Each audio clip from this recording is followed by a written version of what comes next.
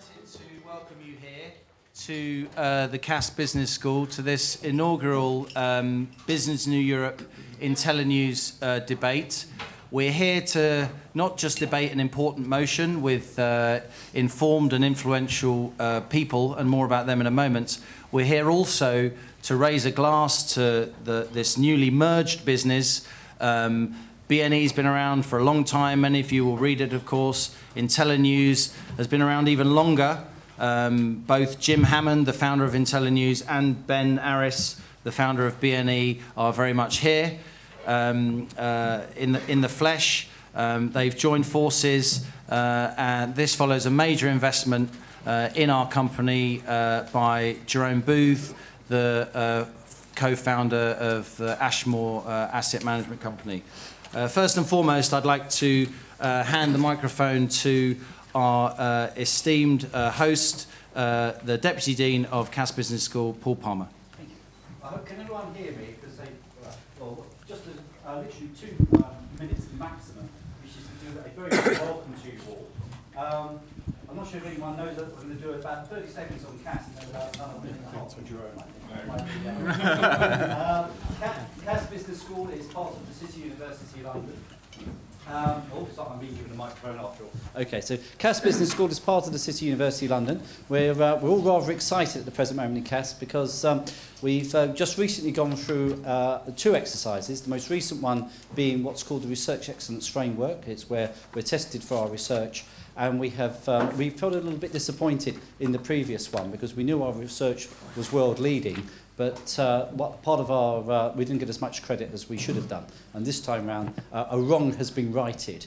So we're rather excited because 80% of Ctte's staff are actually ranked now as research excellent. And the latest MBA shows that our MBA continues to be in the top 10 in the Financial Times ranking. So, but Ctte is really more than just simply the business school that does courses and research. And I think the purpose of this evening, and indeed why I am going to now mention Jerome, is that a distinguishing feature of this business school is, of course, its location in the City of London, which also means that we have, in my view, probably the world's finest visiting faculty. Because when you're surrounded by the world's experts, which the City of London clearly has, then you'll be mad as a business school not to draw upon it. So part of my role is to make sure that wonderful people like Jerome engage with us. He has, of course, a PhD in his own right, but he's also a visiting professor of the school, comes in and does various lectures for us. And that provides that interface between academia and practitioner, and is a real value to our students and equipping them for the future. So we are delighted this evening to support this event. It's everything we're about in terms of what university should be about, in terms of debates and whatever. We hotly disputed which Ctte academic should sit here, but it turned out that our wider economics faculty, Michael is the expert in this area. So we've transferred Michael in, who said to me, "Do you think your dean or my dean would prefer to have me here?" You're very welcome, Michael, I would say. Incredibly distinguished panel. I'm going to hand back to Liam now, and just to say a warm welcome to you all again. Thank you. Thank you very much. Well, welcome everybody once again. Welcome to those joining us on our live stream from around the world at this BNE IntelliNews debate. In your debate packs, you'll see the latest copy of our magazine, literally hot off the presses. You'll see a list of speakers with their biographies and a list of BNE products and testimonials. You know, it's just 25 years, just over 25 years since the fall of the Berlin Wall, of course, marking what some people call the end of history, the collapse of the Soviet Union and the demise of state planning across CIS and Eastern Europe, the subsequent dissolution of the Warsaw Pact, of course, ushered in an era when history, in my view, rather than ending, significantly sped up. Developments that took decades or even centuries in other parts of the world have been compressed into just a few tumultuous years. And diverse nations once lumped together in the news bulletins of my youth as the Warsaw Pact, the Eastern Bloc, across them, control prices have been liberalised, voucher privatisation spread, constitutions have been hastily rewritten, and companies began to incorporate. Above all, people living across this region, the region covered by BNE IntelliNews, previously living under communism in their hundreds of millions, were suddenly able to work for themselves, get a job, do business, travel, consume foreign media, express themselves. Of course, the transition's been confused and chaotic, and in many countries still has a long way to go. There will be disputes on this panel, but I think on balance, we'd all agree it's surely good news that economic and political freedoms have been extended, right, Ed? And business across this region, while often unpredictable, is actually booming. It's all right, you can rip it off later. Eastern Europe, Russia, and Central Asia combined, a market of 350 million people, hundreds of thousands of companies, a combined market capitalism of $2 trillion.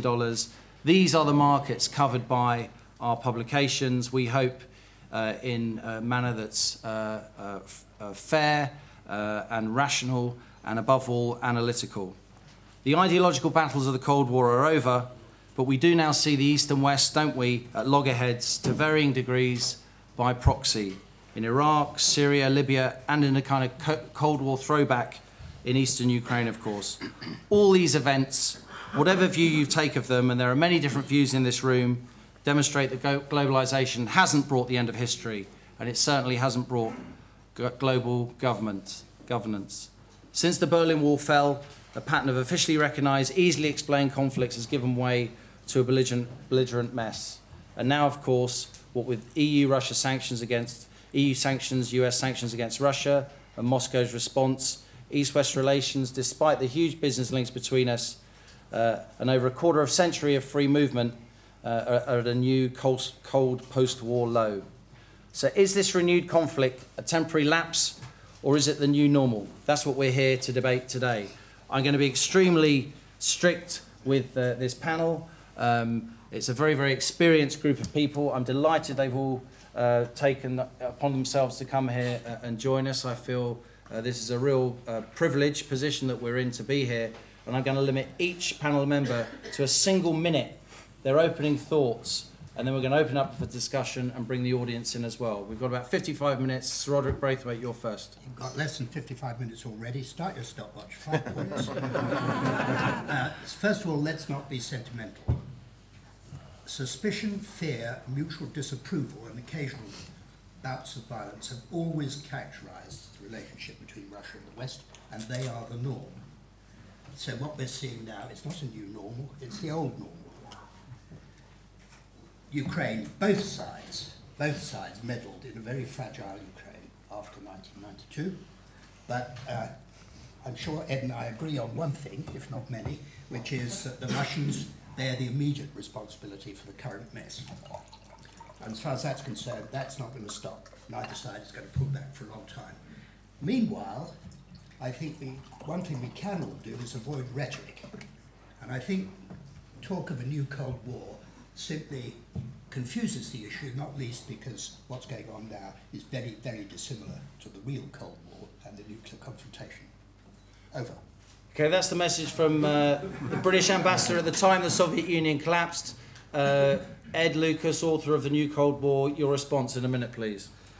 Well, it's awful to be proved right. I wish that my book had just been seen as a bizarre footnote to history. It's not just about Ukraine. The trajectory of repression at home and aggression abroad has been clear long before the war in Ukraine, long before the war in Georgia. The Baltic states and people like Václav Havel were warning us about this 10 or even 15 years ago. And those warnings from Estonians and Latvians and Lithuanians and Poles and Czechs and others were ignored and belittled and patronized by people in the West who said they were exaggerating, they were suffering from post-traumatic stress disorder, and they didn't really understand Russia. Actually, it was we in the West who didn't understand Russia. Maybe because of sentiment, maybe because of naivety, or maybe actually because of cynicism, because we were riding first class in the Kremlin gravy train. The bankers and lawyers and accountants in this country who are profiting so hugely from the tens of billions of dollars that were being stolen from the Russian people and possibly didn't see things as clear as they could. We're losing the new Cold War. I wish we weren't. We can get into debate about what we need to do and how we can win it. Thank you. Pippa? Pippa Malmgren, of course, is known to many people as a widely known commentator on many TV channels from the Ditchley Foundation as well. She's also just authored a book on geopolitics. I read it in draft, I'm happy to say, called Signals. Pippa, where do you stand on this, this spectrum between Sir Rodric and Ed Lucas? So the interesting thing is we have a whole generation of business leaders, fund managers who have grown up since the fall of the Berlin Wall. So they think that normal is having virtually no geopolitics. I grew up before that at Ground Zero in Washington, D.C., practiced diving underneath my desk once a month, which was apparently safer if you were in a direct nuclear hit. I don't know why. At any rate, which caused me to study military history, which caused me to be very interested in this whole subject of the post-war international order, which both Russia and China are deeply challenging.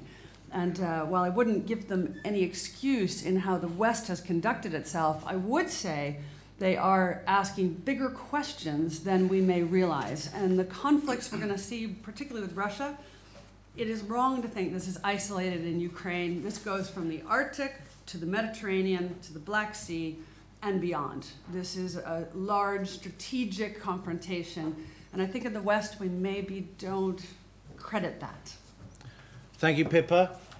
Next up we have Erik Berglöf. Erik Berglöf is extremely well-known policy advisor, economist for many years, chief economist at the EBRD. We're delighted to have you here, Erik. Erik has just left the EBRD to start a new public policy school at the London School of Economics called the Institute for Global Affairs. Erik, your view, please. Thank you. There's nothing normal about this so-called new normal. It's very abnormal. It's massive trade diversions, massive redundancy being built into the system, massive suboptimal investments or no investment that should be happening. So the question is not to, how to exceed each other in terms of how bad the situation is. The challenge is really how can we get out of this mess, and that's, I think, should be the topic of the evening. Thank you, Erik. Michael Ben-Gad is a macroeconomist based at City University, also has experience living and working, particularly in Georgia. I suppose as an academic economist, my starting point is whether Vladimir Putin and the people who advise him are rational actors who can be deterred if the West makes the price of further aggression high and, more importantly, certain enough. I think that all the signs are that he may be aggressive and occasionally may seem petulant, but he's no madman poring over the works of Alexander Dugin late at night, though he may find it profitable for us to believe so. What does worry me is that Western policy vis-à-vis the defense of Eastern Europe is highly reminiscent of Foreign Secretary Edward Gray's constructively ambiguous guarantees made to France just over 100 years ago. Convinced Britain would enter the war, France encouraged its Russian ally to mobilize, while Germany, equally convinced that Britain would remain neutral, pushed Austria-Hungary to attack Serbia. Just because actors are rational does not mean in a world of imperfect information that they do not gamble or miscalculate. Given the way the West has ignored the commitments it made to Ukraine under the 1994 Budapest Memorandum, it's an open question why Putin should take NATO's Article 5 commitments to, say, Estonia any more seriously. Thank you very much, Michael. Sir Andrew Wood, another former British ambassador to Moscow, also to Yugoslavia. First of all, I hate your title. Andrew, sorry. Because it's East versus West. There is no East, it's Russia. Russia is the problem. Russia is going through an increasingly serious political crisis, an economic crisis, and it's overreached itself in Ukraine. It's under significant time constraint to persuade the West to accept its point of view that it's going to be in charge in Ukraine. I agree strongly that there is no normal in this situation. People refer to Putin's high ratings. Well, I read recently that Honecker had about 70% high ratings when the Berlin Wall was about to collapse. The question is, when will Russia begin to change its system of government? Can it change it without a violent end? Because in the end, it's going to have to do it. And that will be true whether or not the West remains united or somewhat hesitant and divided. It remains important and true not just for the West, but for Central Asia, in fact, for all of Russia's neighbors. This is a crisis about Russia. Thank you. And next to Sir Andrew is Ben Aris, the founder of Business New Europe, who spent much of the last 20 years living and working in the region, particularly in Russia. Ben. My perspective is I was first in the CIS Ukraine, May 1993, and then up to Russia, to Moscow in time for the coup and the tanks. And this is how we look at the region, starting at the benchmark of shortly after the collapse of the Soviet Union compared to today. And what I've seen in all of the countries, not just Russia, is a change, an astronomical, historical change from basket cases, countries with hyperinflation, people with life savings inflated away to nothing, to what is today more or less a normal country with some big problems. And that's what we look at, is the progress, the vector of, of development and growth, whereas most of the coverage of Russia is with Russia today compared to London today, whereas we're doing Russia today compared to Russia 1993. And this is a totally different perspective. And then to try and compare and hold Russia and all the other countries to those values of the developed world is nonsensical. What we should be looking at is the vector that they're going on, the transition, the movement, the convergence towards the West. And this is a long and painful and difficult process. The guys in charge now have come out of the old system, they don't get the new one, and they're learning, but they're learning slowly. And these miscalculations have led to conflict, misunderstanding, and unfortunately now into a military conflict, proxy war, a new Cold War. In fact, finally I'll say that we actually got the jump on it because we called the new Cold War in a cover piece in April 2013, because we could see it coming, the rearmament. And this is entirely predictable from these miscalculations. Thank you. So, Ed, do you think sanctions on Russia, EU-US sanctions on Russia have been a success? I think that the track record of using economic sanctions to make countries do what we want is fairly weak, and I'd give Zimbabwe as an example. I think if we really wanted to impose sanctions, we'd go after the Russian dirty money in the West, particularly start scaring some of the people in London who've been accomplices in the theft of the century. I think that we could do a lot more on the visa sanctions. It's astonishing that one of the best-known people in Russia has both a daughter at LSE and a mistress living in Knightsbridge. I won't mention him by name because it's being live-streamed. I think we could considerably inconvenience people in that regard. I think the sanctions are important as an expression of will by the EU and a sign that we're to be taken seriously. And if this war in Ukraine continues to escalate, I hope, although I'm not particularly optimistic, that they will impose tighter ones. I think perhaps the most important thing is that the United States criminal justice system might be brought to bear on some of the Kremlin money laundering outfits, and there have been some leaks in the media to that in that direction. And I think if that happened, that would be a very serious sanction indeed, and I hope it does. Do you think, Sir Rodric, they've been successful? Do you want to see sanctions get tougher or less tough? I don't think it's anything like the moment for them to get less tough. I think that sanctions do work. The most successful sanctions in the past 50 years were, of course, the ones that were imposed on the United Kingdom by the United States in 1956, and they worked in about 3 days flat. But the fact is that sanctions do grind a country down. I think it's clear sanctions are having an effect in Russia. I think it's also true that it's much too early to assume that they have either succeeded or failed. I also think it's true that they're not going to be lifted soon, because that would send the wrong signal. And actually, Ed, I agree with you about the City of London, and it's not only money from Russia which gets laundered there, and there's certainly a lot more could be done about that. But of course, it is the jewel in the crown of the British economy, the City of London, so it probably won't be. Suppurating abscess, not a jewel. Erik, in your role at the EBRD, you see an awful lot of attempts to conduct business in Russia and Eastern Europe. What impact do you think sanctions have had, and how have they gone down among the folk in the business community that you've spent much of the last 10 years dealing with? Well, I think it's no question that the sanctions are working. It's not so much actually the sanctions themselves, but it's the potential for additional sanction, the uncertainty that's created around the sanctions. We actually lived inside the sanctions because EBRD was actually used as a sanctions tool, and I can tell you how much time we spent trying to figure out, what do these sanctions actually mean? What does it mean not to allow new investments? It's not as clear as you might think. And there were periods where we met every day, the top management, to try to deal with this and understand what they imply. There's absolutely no question that these are biting, that they are affecting business in Russia. It's a completely different question whether it will be effective in changing behavior, and I think there's no evidence at the moment that they are. You do want sanctions to get tougher, Andrew, Yes, as you just argued in a Chatham House publication. well, at the very least, they should be maintained. Yeah. Do you think there's unanimity across the EU? Do you think Germany really backs sanctions? German business community? Well, not everybody is going to back sanctions. I could think of former British ambassadors to Moscow who do not, for example. Hold on. Sorry, please go on. Sorry. I would just like to take up one point that Ben raised. He talked about convergence.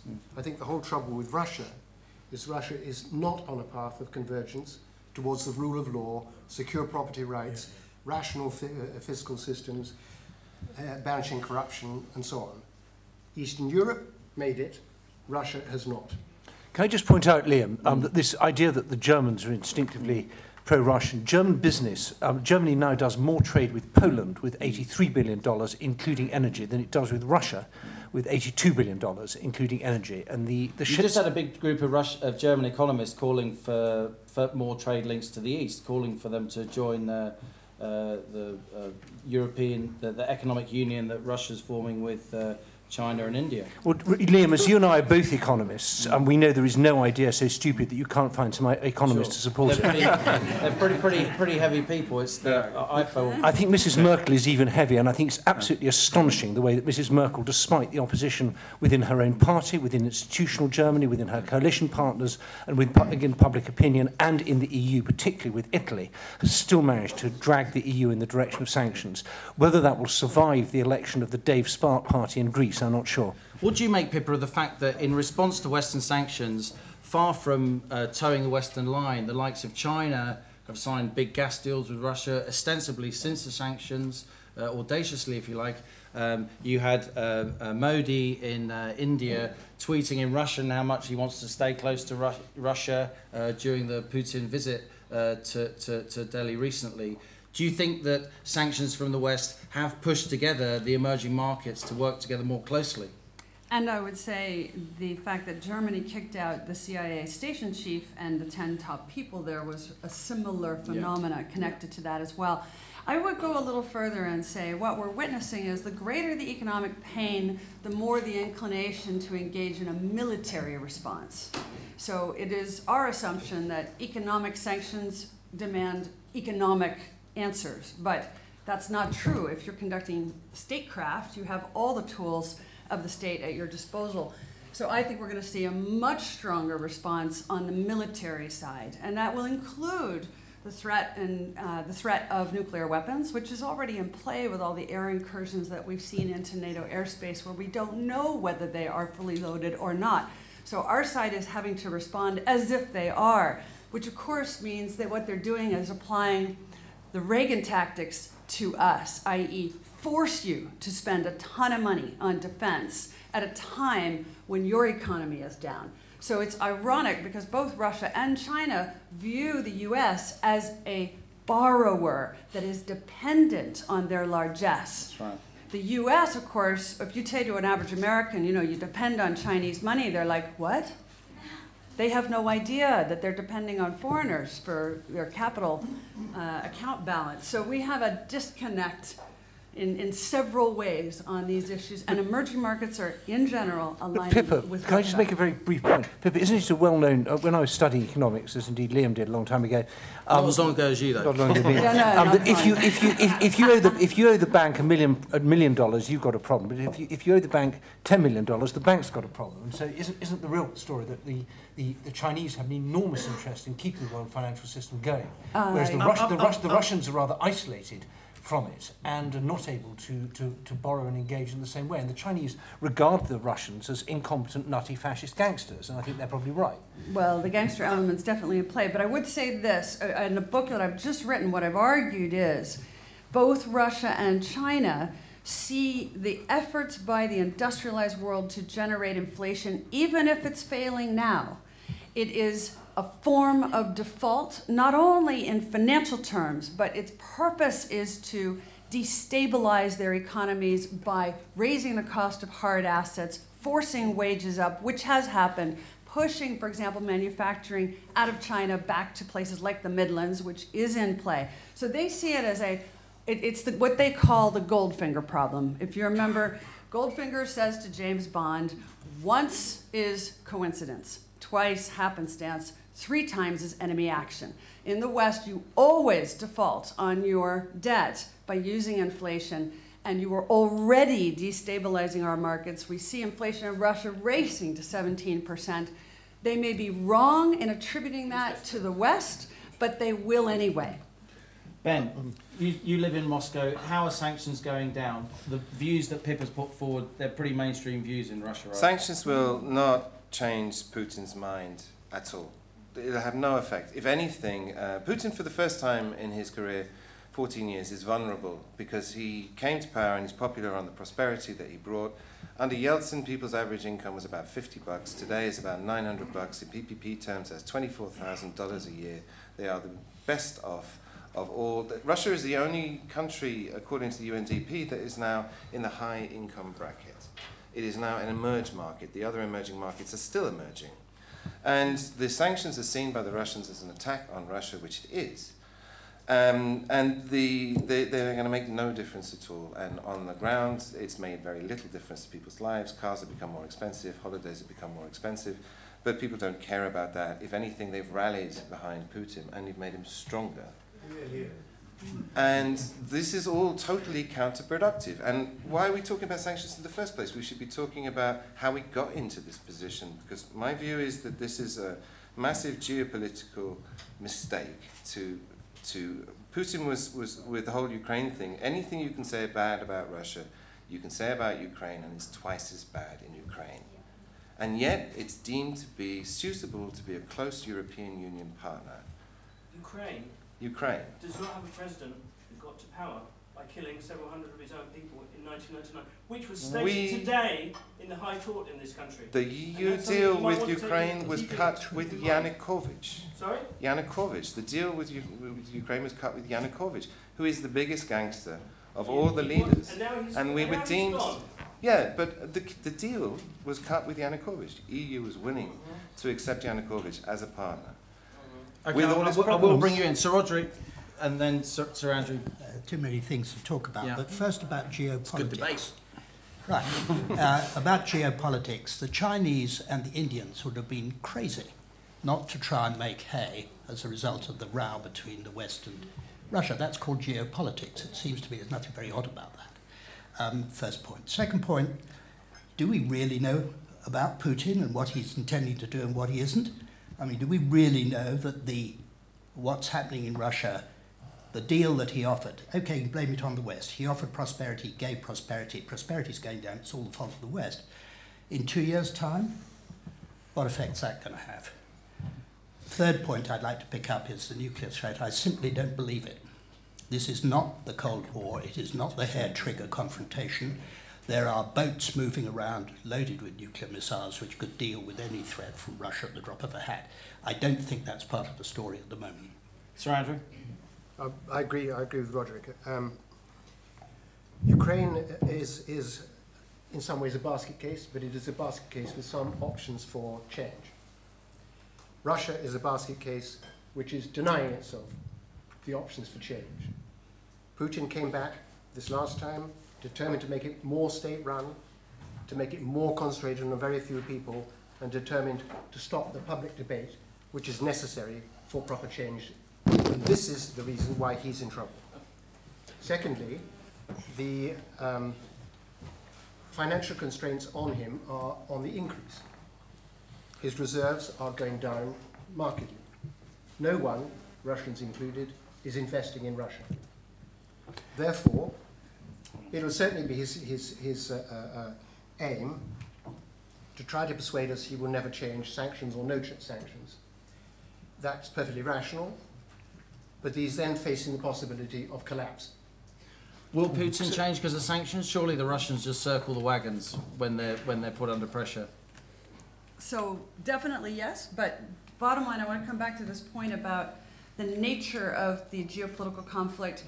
This conflict may be fought with new weapons, but it is still a confrontation, and they will be in space, cyberspace, and underwater. And I want to point out an event that occurred this last summer that's critical to understand. During the largest military naval exercises Russia has held since the Cold War in the Baltic, during which time the submarine went missing in Stockholm, there was also now a revelation by the Danish intelligence authorities that the Russians simulated an attack on Bornholm, an island in the Baltic. During the very week, the Danish hold their equivalent of Davos, where every major political leader is on that island, to raise the simple question: if Denmark were attacked in whatever way with whatever kind of weapons, would NATO and the United States respond? And the answer in most inner circles is no. And so part of this is about testing what will be the response. Michael's been very patient. My apologies, Michael. There seem to be two mutual, which I think mutually exclusive points of view. One is that if Russia is cornered, if Putin feels that his popularity is suffering, he turns to foreign aggression. So sanctions are therefore counterproductive. I take the opposite view. Whether or not it actually deters him, it does take away the tools for him to do a lot of the things that he would otherwise want to do. You notice that he tends to be more aggressive when the oil price is high. I would rather spend treasure now, and in fact, the fact that it hurts the West is part of what gives these kinds of policies a certain amount of power, rather than have to spend blood later. I'm a little curious what Pippa said about the perception that the West is somehow planning to default on all of this debt that it's produced. Because if you look, actually, this is just an aside, if you look at the maturity structure of US debt, I mean, that's not possible. Even if they would like to do it, they really can't. But isn't that how we got out of our debts at the end of the Second World War? We just inflated them away, right? Well, you could if you had everything in I mean, it always happens. Okay, I'm looking for someone from the audience who wants to. Can I just come first on the news? You will. Who wants to? Anybody who wants to say a word against sanctions on Russia? Edward. Just getting back to the nukes, we've seen a dummy nuclear attack on Warsaw in 2009. We've seen a dummy attack on Stockholm. We've seen the attack on Bornholm. Russia is investing very heavily in tactical nuclear weapons, which are exactly the sort of small nukes that the West largely no longer has. Now, this may just be bluff. Yeah, it's an open discussion why they are doing this, but they regularly rehearse loading them up onto delivery vehicles, and they regularly rehearse exercises in which they are used against the putative enemy. I think you have to say that is at least an element of this hybrid warfare which Russia is practicing against the West, along with organised crime, corruption, propaganda, financial sanctions, energy sanctions, and all the other things. Ask yourself why they're rearming. I mean, it's not an open discussion. I mean, again, and I don't necessarily condone the Russian military build-up, nor the aggression. No, however, from the Russian perspective, it's quite clear they feel threatened. America is the most belligerent country in the world. It's got into how many... the Kremlin feels threatened. They feel threatened because they see NATO moving in two waves up to their border, and you can tell them till you're blue in the face. That doesn't mean that they're going to be attacked. Nevertheless, they see it as a military organization moving up to their border. And the key thing here you have to bear in mind is that the United States pulled out of the ABS, the Anti-Ballistic Missile Treaty, which secured missile security in Europe, and the Russians are seriously freaked out by that. And so Putin is now investing money which he shouldn't be into the military because he feels threatened. And we've done nothing to reassure him that we're not being aggressive. America, as I said, has started all these wars. They're looking at that, and they're saying, we could be next. Ben, that's such rubbish. You should be ashamed of saying it. Okay, no, I'm not ashamed. It's exactly what's happening. And you mustn't assume bad faith, Edward, because he spent a lot longer living in Russia than you have. In the audience, we've got Mike Calvi. Mike, would you mind standing up? Mike Calvi runs a company called Bering Vostok, He spent many years living and working in Russia. He's the biggest investor in Russia. So I think what's missing from this discussion is trying to understand the difference between punishing Russia and helping Ukraine. So there's no question that the sanctions are having a negative effect on Russia's economy and the investment climate. And if that's the only goal, then they're succeeding. But so far, it doesn't seem like it's helping Ukraine and maybe actually making things worse. And the second point, I think, is about how personalized Western policy has become about Putin himself. There is no strategy. What is the West trying to actually achieve? If Putin died in a plane crash tomorrow, and somebody else, whoever, took over and actually pursued the same apparent objectives of Russia about Ukraine, my guess is that it would be easy for Western leaders to agree with that person very quickly. Has anyone asked, does Russia have any legitimate reason to oppose what's happening in Ukraine? NATO expansion, you know, if Ukraine becomes part of the European Union and Russia doesn't, does Russia have any legitimate reasons to oppose that? I think that because it's Vladimir Putin who's become such a radioactive and toxic person for some reasons which are understandable, that no Western leader can discuss these issues. But if it wasn't him, if it was just Russia, I think people would look at it very differently and actually find that Russia does have legitimate reasons to be upset about what's happening in Ukraine. Thank you, Mike. Sir Rodric, briefly, and then Dan Wolfe. Well, fairly briefly. The question of NATO, Ukraine, and Article 5 have been raised, and they're very important ones. NATO is either a military alliance or it's a club for helping old ladies cross the road. Article 5 is crucial. Somebody is attacked, we all rally around and defend them.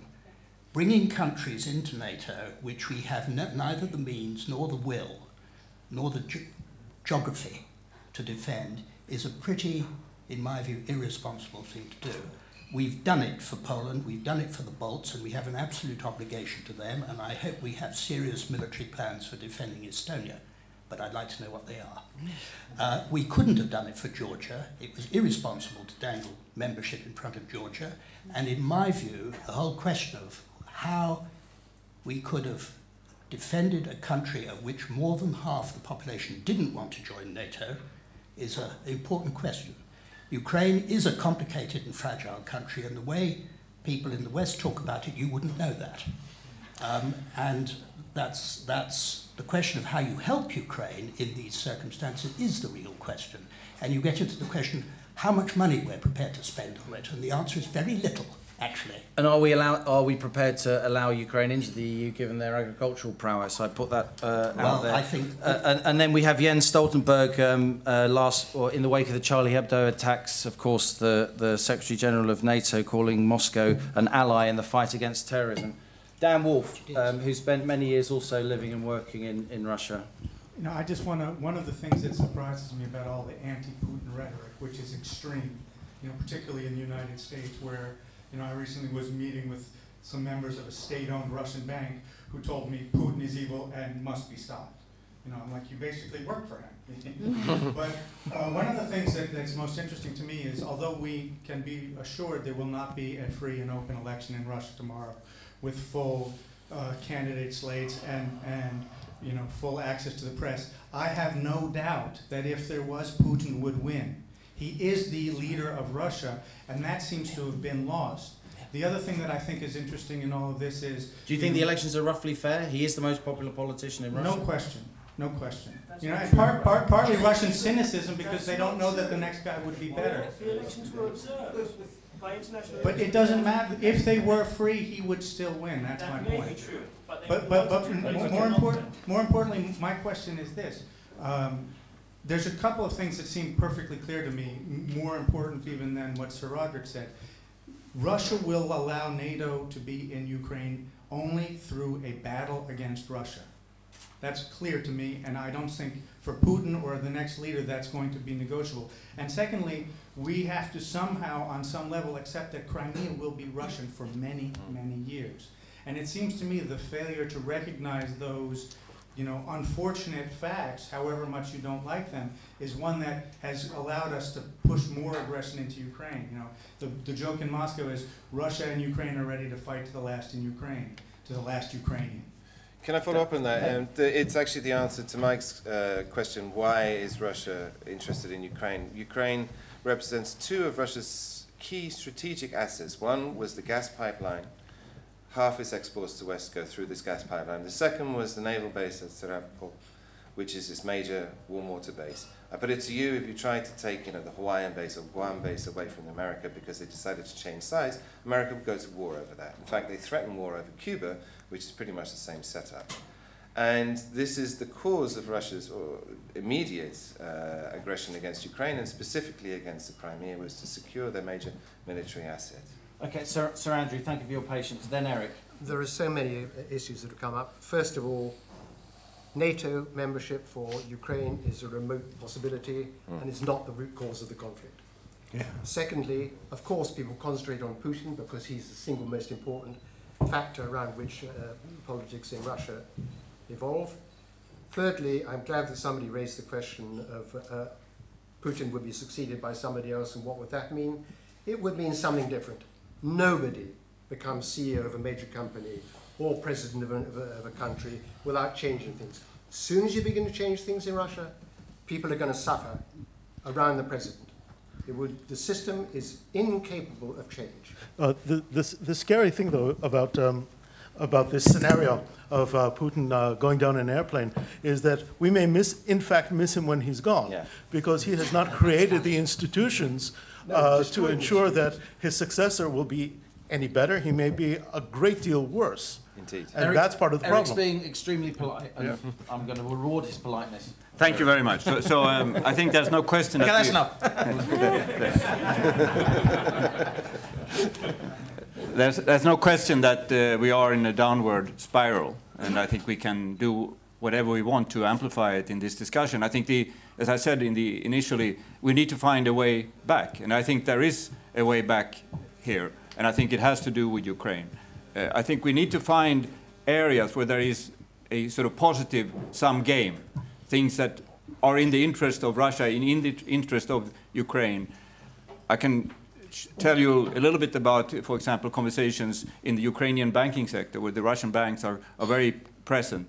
They are trying to play game. They are coming to meeting. They're trying to be a constructive force. I think there is trade possibilities to start a conversation. I'm not denying that these other conflicts are probably of first order, but we need to find some kind of conversations where we engage. Bravo. And because this. Young lady there, stand up, please. Johan Hogarth, BNE. A question to Ben and Pippa, if possible. You both mentioned that sanctions against Russia actually had the opposite effect, because if anything, it made people support Putin even more. It made countries in the region ally with Russia, and the emerging markets sort of staying stronger together. So it's almost like camp of Russia and the emerging markets against America. Isn't it time for America to sort of review its policy in terms of sanctions? I mean, if Russia was a bit smaller, weaker, it would probably start bombing it. In the end, Pippa, don't our kids and grandkids need to trade with these countries? They're Isn't more it than time half America of should stop GDP, they've got just- 3/4 of reserves, So you had- 4/5 of the This lady population. hadn't finished her question. So I think that Isn't one it of time the for America to sort of to stop Yeah. pushing or bullying? It's almost like it is bullying the emerging banks, particularly Russia.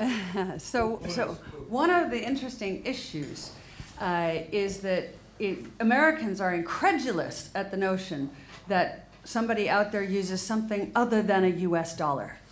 There's this monopoly money out there. They don't know really what it is. So the idea that the world will turn to some other currency basket is a non-compute for your average American.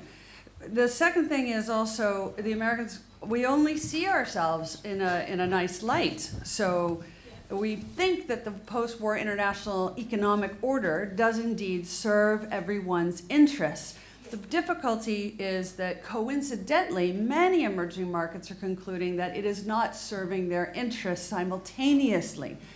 And the US doesn't have a really great response for that. But to that end, I would move the debate a little bit, by the way, away from the concept of the new Cold War, which actually I don't disagree has this connotation of being about mutual assured destruction of nuclear weapons positioning. And instead ask the question, is this more like the new Great Game, where the superpowers are entering into a competition for access to and control over supply chains of resources, and that causes China and Russia to align together to a large degree. And second, that it's about things like what caused the oil price to fall. Was that Saudi saw the United States wanting to cut a deal with Iran? They don't want that to happen because that's a mortal threat for them. Russia is the second biggest threat to them, and they can kill all that with one move, drive the oil price down, and push back the fracking production in the United States simultaneously. So suddenly, the way the Russians view it is, this great game is unfolding partly because the American president is naive and not paying attention, not because he's aggressive. And I would say at the bottom of all this is a view commonly held by Russia and China that we can do anything we want for the next 2 years because your guy won't respond to any of it. That may be wrong, but that's their perception. Liam, just 1 second. Sorry, this guy's been very patient. Please. Could you tell us who you are, please? You know, I know Putin for about 10 years. I've been working in Kremlin for 20 years. And I know these people, and I'm against, of course, Putin. That's why I'm living here.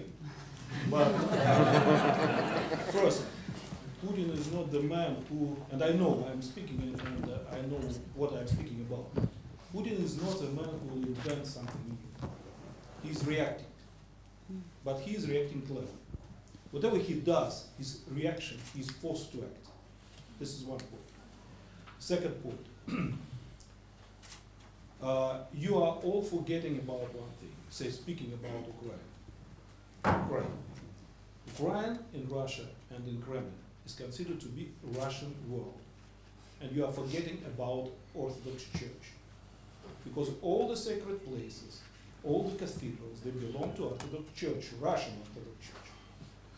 And if Putin agrees to what you are asking, stop and sell, in Russia it is, sell Novorossiya, he'll be out, his life will be finished, and he will be absolutely hated by 90% of Russians. So you should understand that he has no way out but to fight. And here you should put a stop. Because if he is forced to use nuclear weapons, he will use nuclear weapons without any doubt. That is third. Regarding sanctions, I'm very well informed because I was working there with the construction or with agriculture. Russian peasants for 25 years and Russian farmers were asking to cut the corruption ties and links between the Western suppliers of products, of agricultural products, and Russian chain and retailers. Putin has done this after 25 years of pressure of Russian farmers because of the sanctions of the West. Second point, just an example. Siemens was the biggest, say for example, competitor and had biggest share in the supply side, for example, of electric equipment. Now, Siemens, for the contracts which Siemens is signing in Russia and still signing in Russia, is buying the production not from the German factories, but from Russian factories. And Russian producers of electric equipment next year for 2015, they've got 40% increase in contracts already. Which sanctions we are speaking about? Ben, you wanted to come back? I just wanted to pick up on Pippa's point. I should say you should listen to Sergei. He worked in both the Yeltsin and the Putin administrations. The great game that we did a more recent cover story saying exactly this. This is not a Cold War. This is more of a great game because Russia is not isolated. That it is in conflict with America and some countries in Europe, but this whole conflict is driving Russia into the arms of the other emerging markets. We've got a new BRIC development bank, we've got infrastructure, we've got open statements of support from the Chinese and from Brazil, and Russia is just driving the globalization, in the other direction. And this is going to be a huge geopolitical mistake on the part of the West, is to drive all these countries into a bloc against them, or at least in counterbalance to them. And the evidence of this is already transparent in so much as in 2008, China did none of its trade settlement in yuan, and now it does a quarter of its settlement in yuan, and Russia has been the most active in setting up that 1 ruble trade, and the dollar is doomed. The gentleman here has been very patient, and then the gentleman at the end in glasses, and in the middle, Sir Rodric. I'm glad that several people have mentioned the Great Game, because I want to ask the panel, where do they think Putin's ambition ends? In September, he said that Kazakhstan had never been a nation. What did he mean by that?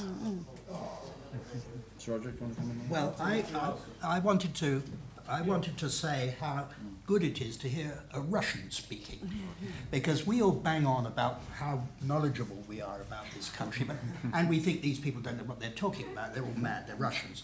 Actually, listening to what they say is something we need to do, and trying to understand why they're saying it is what, even if we don't like the conclusions we reach. And understanding does not mean forgiving, Ed. It's necessary if you're going to craft any kind of a sensible policy.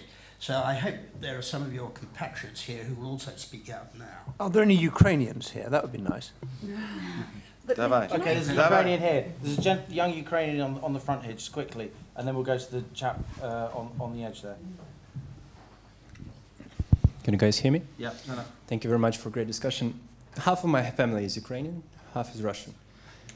And my question for you is, why does someone here in London has to decide about my family's destiny? And my other question is, I'm 22. My dad spent half of his life working hard for me to go here and study in London School of Economics to get an amazing degree and have the privilege to be talking to you. And why is a time like this, when we have the turbulence in international relations, you know what's the date today? The liberation of Auschwitz. My grand-grandfather spent his life going all the way down from Rostov to Berlin. And I remember him telling me the story of how the whole liberation was done. Yet today, when the celebration is there in Poland, my president of my country, Russia, was never invited. Why is this happening? And my grandfather, for example, he died in this. And do you mind last... It's very nice to have you to invite someone to speak on behalf of Ukraine and have someone say, oh yes, my president from Russia. And one last question. I would love to support Ben. My country was under attack for the past 200 years, 3 times. And my population lost 26 million of lives, if we take official statistics, 68 if we take Alexander Solzhenitsyn. Don't we have a reason to be afraid? Okay, pass the mic there. Go. Do you want to speak? I don't have anything else to add. You don't have anything to say? Right, okay, the mic there with the gentleman in the glasses. You had your chance. Thank you, Liam. Yeah. One of the big differences between now and the Cold War is that we actually know what people think in Moscow. We can follow it on Twitter, we can read the internet, we're very familiar with what's going on in Russia. So my question, and we've had some modest Russian voices here, but it's interesting that there aren't any Russian voices on the panel, would be, what does the panel think progressive, liberal Russians who are not necessarily supporters of Putin, but on the other hand are Russian patriots and who love their country, what should they be doing to pursue the broadly progressive aims which many of the panelists seem to be thinking they should be pursuing? Thank you. Sir Andrew, you've been very patient. Thank you. Primarily, they should be thinking about the way Russia governs itself. The way Russia governs itself is deeply corrupted, deeply unstable, and very bad if you're thinking of Russian interests. I cannot see that it's in Russian interests, though I can see it might be in the Kremlin's interests, to wage an aggressive war against Ukraine. Russian interests will be served by Ukraine and Russia working together. This is not an issue between the East and the West. It's been forced into that mold by the Russian propaganda, but it's not. It's a question of the right of Ukrainians to govern their own country. Russia, the Orthodox Church in Ukraine is pretty divided as it happens. Russia has no right to dictate what Kiev should do. And that is the principle we're trying to defend. Isn't it for a question between Russia and Ukraine to sort out without the West getting... Yes, but the way they tried to sort it out was to encourage Mr. Yanukovych to kill his... How would America react if Russia put it into... That's absolutely irrelevant, I'm sorry. It's got nothing to do with it. There's no equivalence between Russia and the United States. Can we just bring in Christopher Granville, who's also spent many years living in Russia, thanks, Liam. both as a diplomat and a businessman? I'm sure that lots of my fellow audience members would join me in congratulating Erik Berglöf in being the only panelist to ask the right question, what is to be done, and then to try and answer it. I mean, the other panelists have implicitly answered it in different ways. Some have said that one thing to be done would be to wait for sanctions to bring Putin down in flames, and then there's an argument about whether that will happen, how long, what the collateral risks might be. But Erik has proposed more concrete and immediate actions in the trade and financial sphere, with which I think any sensible person would agree. And I was wondering if he and all other panelists would agree with an additional thing which could be done immediately, which is to enter into an overarching, legally binding, treaty-based strategic accommodation with Russia on European security, military deployments, regional concentration of forces, all under the inspection regime. That, in my opinion, would solve the matter. Gentleman here, thank you, Christopher. And then Edward will come back. My name is Alexander Eustrahan. We've been doing business with Russia as investment bankers, as investors since '89. Older than anyone, that's why I know some since that time. I think it's very important to look back for a minute. And I'd like to ask the very knowledgeable panel the question. Let's cast our eyes back to October 2013. Ukraine negotiates with EU, possible this association agreement, etc., etc. Ukraine raises, and one can argue whether it was valid or not, point, we need a lot of money, we're going to lose a lot of trade with Russia, etc., etc. And then one of the Western leaders, I can't remember the exact name, but somebody very senior, basically said, among other chorus, we're not going to auction for Ukraine. Basically, we're not going to give any serious money. Some small amounts were promised, but they were insignificant. Here comes Putin, puts $15 billion dollars on the table, $3 billion disbursed immediately. Yanukovych changes his tack. We all know what happened after that. Maidan, 100 people dead, Yanukovych out, etc., etc. More people dead now. Let's look back. Is the West better off now? Because it looks to me like now the West is forced to give much more than 15 billion, basically, one way or another, significantly more. I don't even know the number. Nobody knows the number. So if we try to analyze, remembering the famous maxim that who don't learn the history, bound to repeat it, what do you, very knowledgeable people, think? Had the West not basically been skimpy, or whatever the right word would be, and basically put the money back in October 2013, would we be where we are? Or perhaps the situation would have been very different. No Crimea, no Donetsk, no Maidan. Edward? Thank you. I think the history of Western engagement in this part of the world is a catalogue of huge mistakes, and I'd be rash to pick out one in particular. But certainly we failed to take Ukraine seriously, particularly failed to make a serious offer of eventual EU membership, which might have been some kind of catalyzer. We missed the opportunity of the Orange Revolution. But I want to come back to a very important point that was made by Daniel Wolfe about whether Putin's popular. And I think the question you have to ask is, if we still had the media that we had in 1999, if we still had the old NTV, Yevgeny Kisilov, Itogi, all those different programs, if we had the wide range of probing, questioning media, what questions would they be asking Putin and what answers would he give? What would happen, for example, if you had a serious investigation into the apartment bombings? What would happen if you had a serious investigation into the way in which these big Russian energy companies sell their oil and gas in such mysterious ways, so hugely to the benefit of Kremlin insiders? What would happen if you had a serious investigation into the grotesque wealth, this $2 billion palace, for example? And I think what would happen if you had an investigation into the corruption of institutions? What would happen if you had an investigation into the way in which the political parties system has been destroyed, and the way the court system has been destroyed, and the way in which infrastructure modernization has been so weak, and so many of the promises made by Putin haven't been fulfilled? Into the nanotechnology program, which had one great success: it shrank the ruble. Into Skolkovo, this great idea of having a Russian Silicon Valley, which is still just a field outside Moscow. If you put those questions to Putin and his gang, and you had a real alternative with opposition politicians who, unlike Alexei Navalny, were actually allowed to go and campaign properly, then I'm not sure that Putin would be so popular. And in answer to the question from my fellow alumnus from LSE, I completely agree with you. All we are asking is that Kiev and the Ukrainians should be allowed to determine their country's destiny. That's all we want. If they want to join the Eurasian Economic Union or the Intergalactic Union or want to affiliate to Mars, that's their sovereign choice. This is the sole principle which we are standing up for. Your country and your people should decide, not have bits bitten off you by a bigger neighbour. And finally, I just want to say an answer to Chris Granville. I contest the idea that no one's coming up with a practical programme. I think your practical programme is completely wrong. And we offered a security structure, and Russia habitually evaded and tried to undermine it, which is why the OSCE doesn't work anymore and why we no longer have a CFE treaty. So, final point, very quickly. Yep. Very simple. What we have to do is we have to constrain Russia and bolster the countries that are under threat. That's all we can do. So, Rodric, let's just hear a response to... Well, just on the history. In 1991, Gorbachev asked for $13 billion, and we said he hadn't reformed the economy, so we wouldn't give it to him. In January 1992, Yeltsin, with Gaidar reforming the economy, asked for $13 billion, and we said, sorry, we have economic problems, we can't afford it. So this is action replay, if you like, with Ukraine.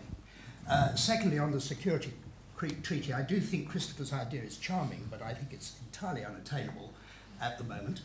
And various efforts were made and various proposals were made in the 90s for a security structure for Europe, which would include Russia, which we always turned down for reasons which you will remember.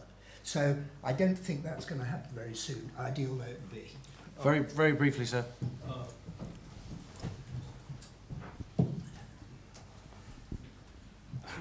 We may criticize Putin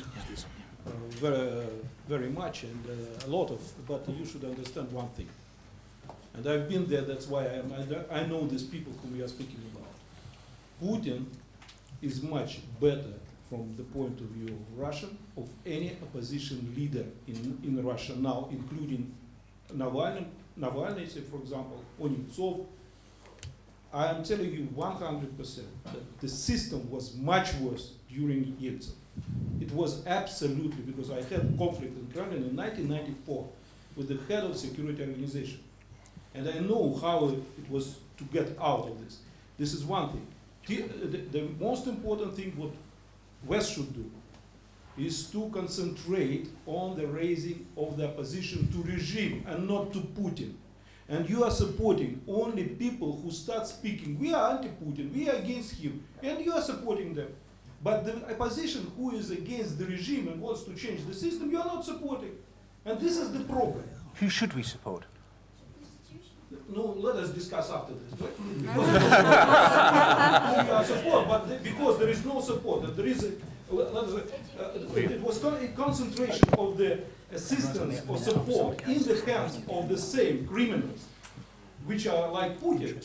This is the end of the Russian opposition.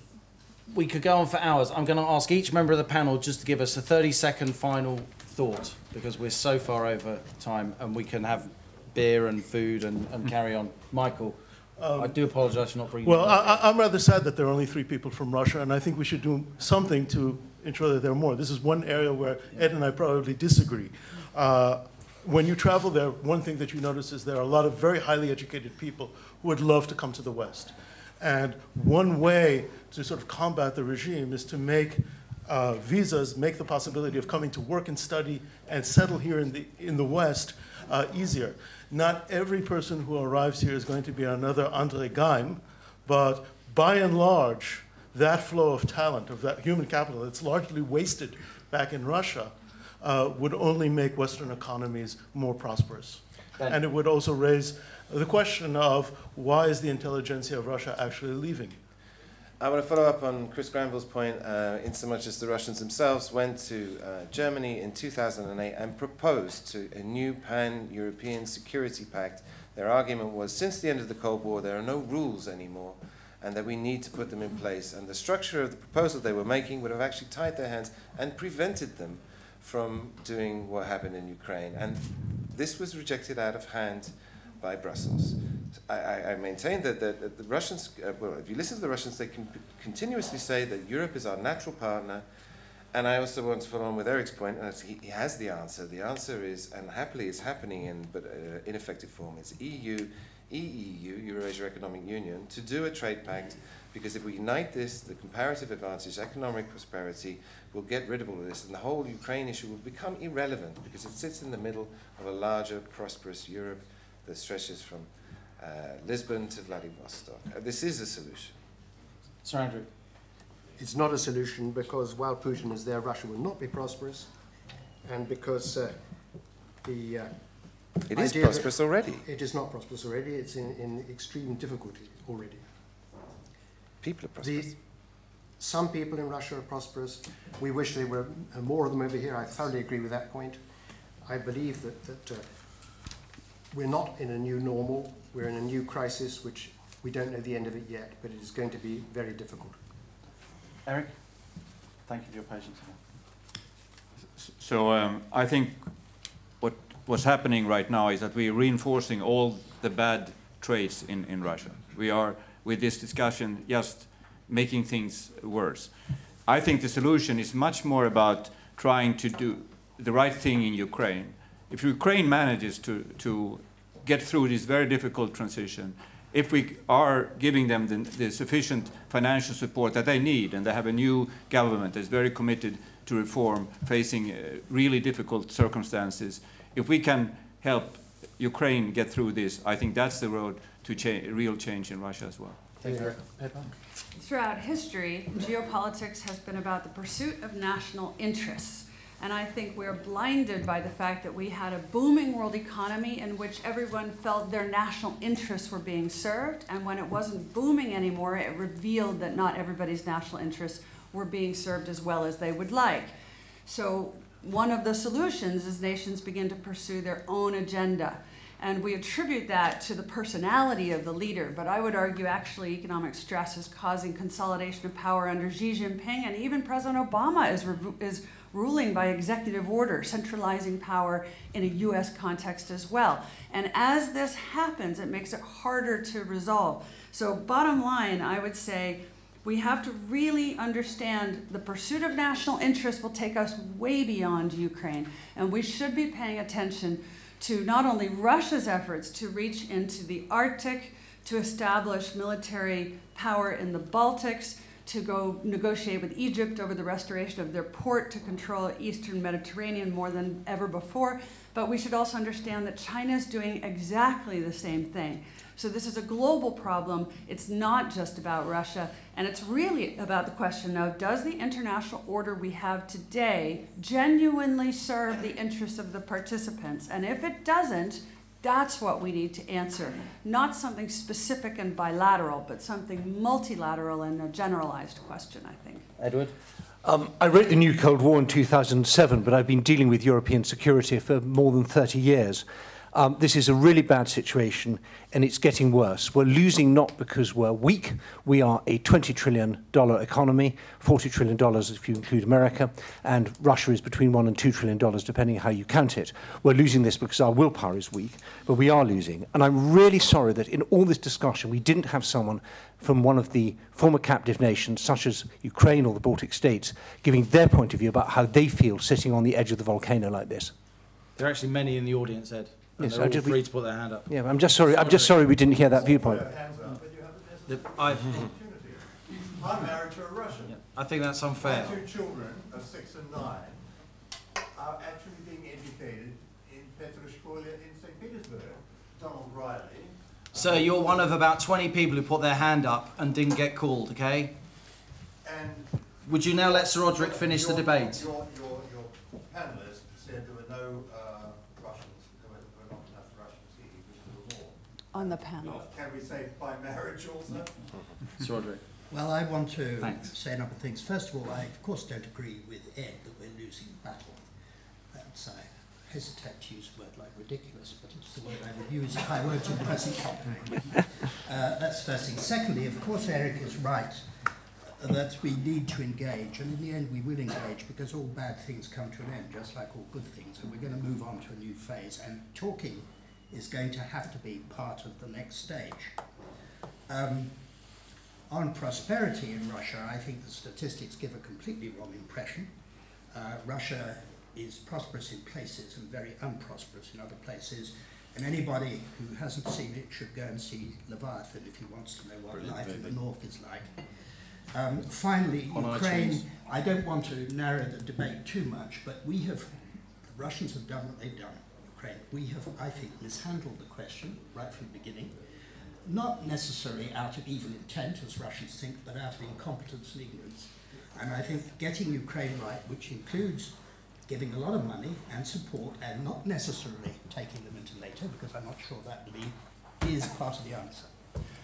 Thank you very much, ladies and gentlemen. I'd like to thank all of our panellists. A fantastic discussion. I'd like to thank Cass, in particular, Maria Marinescu and her team, events team, for helping us, working so hard to put this event together.